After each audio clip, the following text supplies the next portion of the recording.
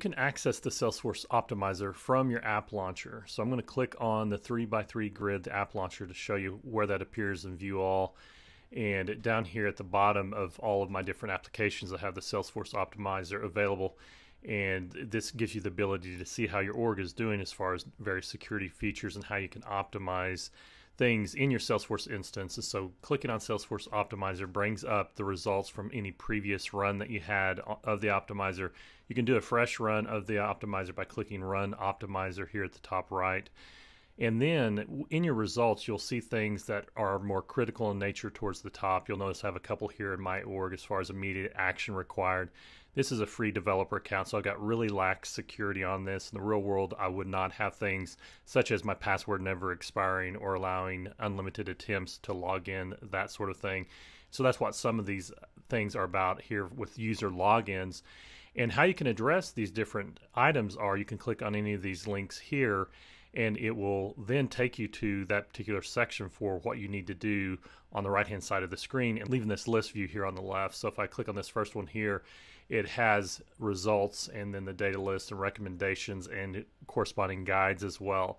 And then you can just click through and identify these things that are requiring immediate attention or other action required, as well as an estimated amount of work and effort that's involved. And so for those of you out there that feel like you don't have enough work to do and you're looking for things to do in your org, or you're wanting to be proactive in improving your org security, access, and usage, this Salesforce Optimizer could be quite helpful for you in order to get an idea of the amount of workload you need to do in order to get your org to a better place. And so you can go through here and review these.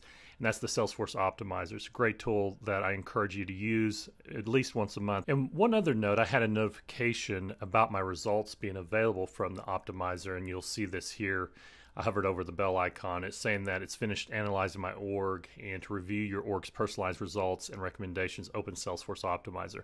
So not only can you manually run the optimizer, you can also schedule the optimizer to run. And so let me show you how to do that. So if you go into Setup and I search for Optimizer, I'm going to click on that. And this is the back end of the Salesforce Optimizer. We were looking at the front end, the end user experience, the app side of things. We're now in the back end in the Setup menu, more for setting up and configuring the optimizer. And you've got to allow access to the Salesforce Optimizer. That's an app. It's an external app that needs access to your org. So you need to allow that access. You can always revoke that access by clicking here. And then here is the second step, or second bullet point here, is where you can do a scheduled run. Now you can run it monthly. In this particular instance, I can't run it more frequently. I'm not sure if in the real world, as far as enterprise level orgs, if you can do that more frequently. I believe you can, but since this is a free developer account, Salesforce does not want a drain on the resources that allow you to run that monthly.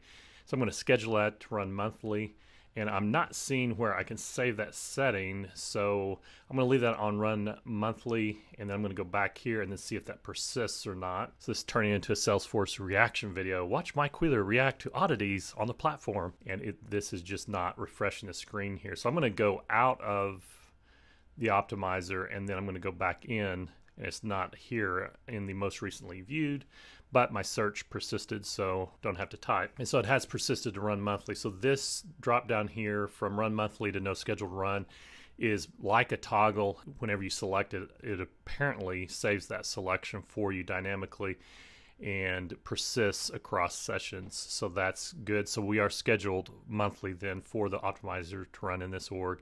And then you can open the optimizer from here in addition to the app launcher that I showed previously. So if I open Optimizer, this then takes you to the end user experience. And here we are back on the results for multi-factor authentication. I actually have a video on preparing for MFA, or multi-factor authentication, which is scheduled to be required February 1st, 2022. I'll add a link to that here as well. And then as always, for whatever the topic is, you've got some help articles here and references and resources as well. So check out the Salesforce Optimizer, strengthen your own org. And if you found this video helpful, please do like and subscribe. Also, please leave a comment down below for what you'd like to learn in Salesforce, and I just might make it my next video. And until then, I'll see you in the cloud.